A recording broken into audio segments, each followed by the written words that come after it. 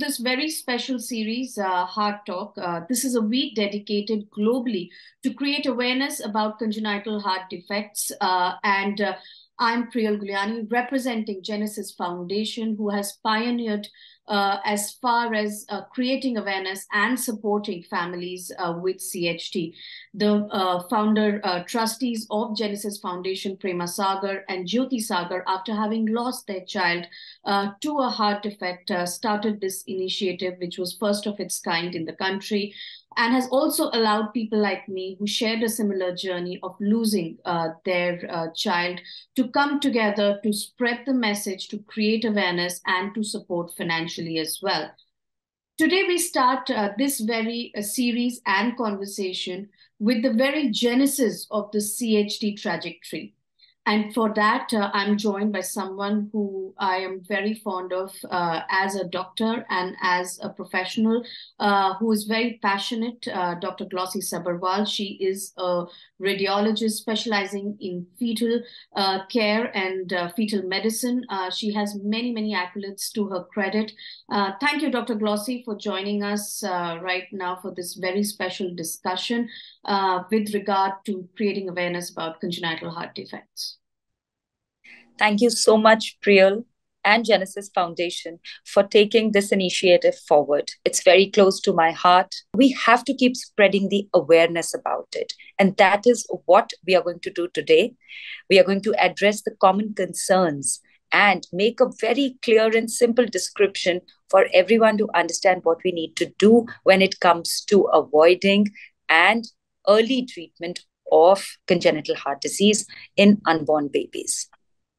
Absolutely, Glossy. And that's the first thing. When you have such a diagnosis, you then question why me. But there are so many things that you need to be aware of. Like, I believe the prenatal, stage is something that we need to be aware of. So many things as far as a woman's health and body is concerned. And as you pointed out, let's start with the basis of, is there a way to prevent? And if there is, what it is?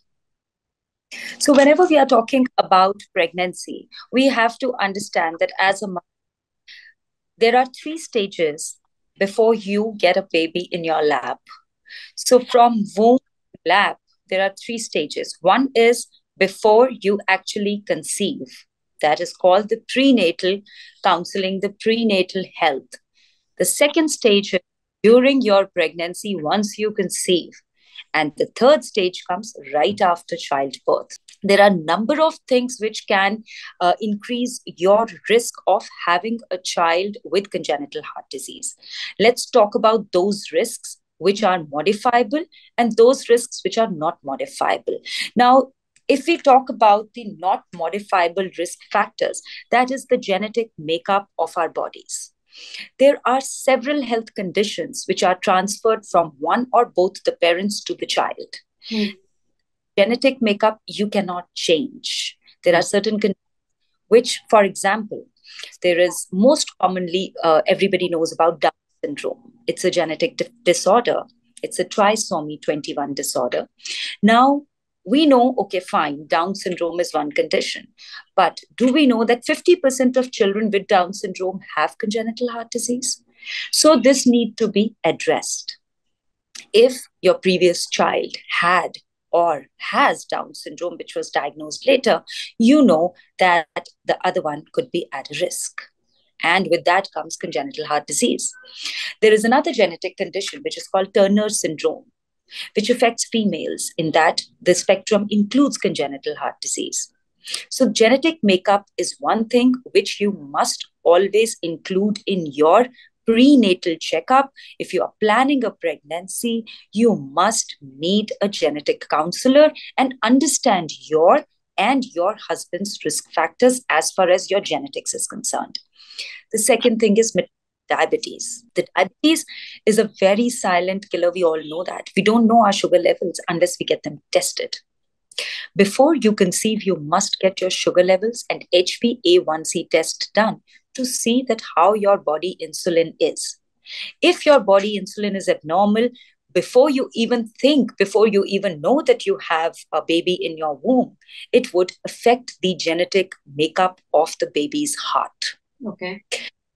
is not gestational diabetes that affects the heart. Remember that.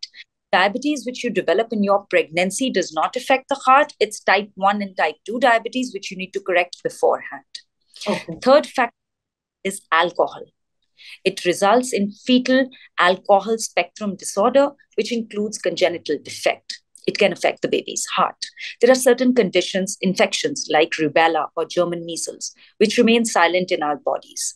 But if they affect the unborn child and the mother having this infection, especially in first 3 months of pregnancy, similarly, like flu, influenza, these two infections can affect baby's heart development. What can be done for this?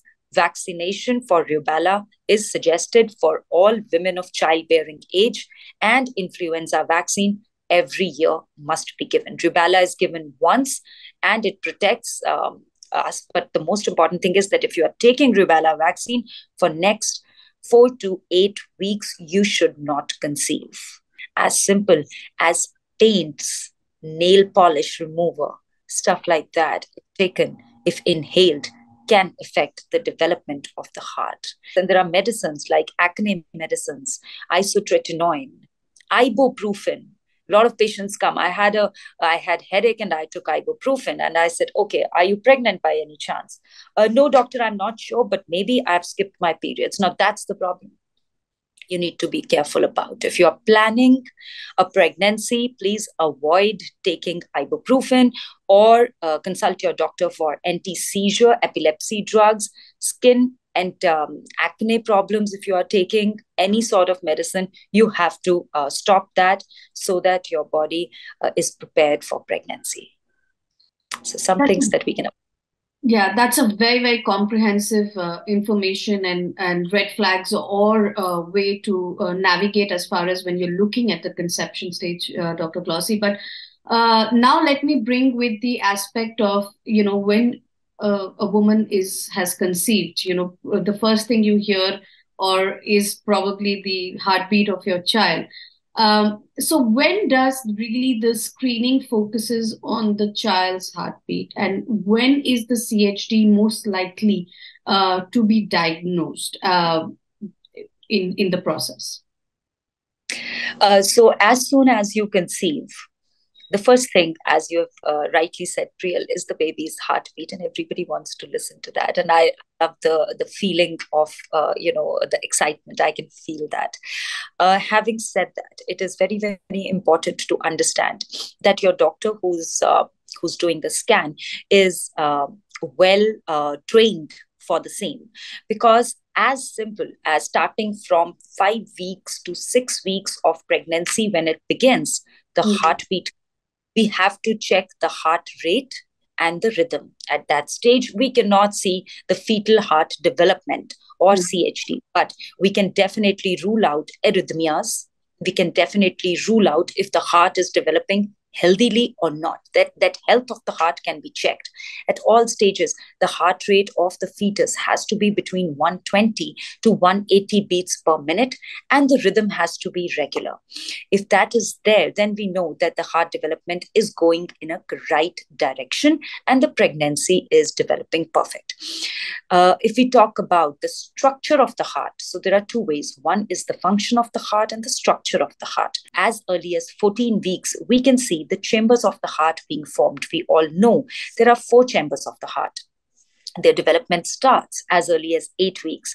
But for us to see it on an ultrasound, which are high frequency sound waves, and they're absolutely safe for pregnancy ultrasounds. So we assess that about 14 weeks onwards. In about 20 weeks, when we are doing a detailed structural ultrasound from head to toe, we are looking at the fetus heart even in further detail. However, as the pregnancy progresses, we do a fetal echocardiogram in about 22 to 24 weeks, when the heart is further 2 to 3 centimeters, and we can even assess minor defects apart from, of course, the major ones. As far as the fetal echocardiogram is concerned, which is the definitive way of finding out about a CHD, as I understand, is that a regular practice? Is that something that sort of evolves, or is sort of recommended once you know that there are underlying condition that could probably lead to a probability of CHD, and so therefore fetal echocardiogram is important?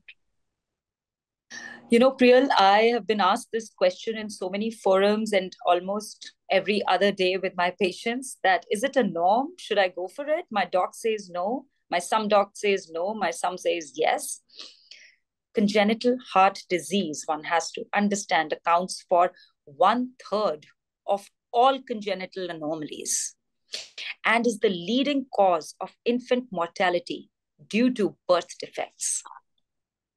Before I say further, it says that 1/3 is That's such. true, because I'm stemming it from our conversation, and I think for the viewers I have to mention this, that when I was pregnant, probably for whatever reasons my doctors did not advise me or suggest, and I frankly I wasn't into understanding or wanting to know what tests I need to do and all, that discussion never happened, whether it was my choice. I didn't even know a fetal echocardiogram existed. And I remember you telling me during that time, and I didn't even register that what is the significance of it?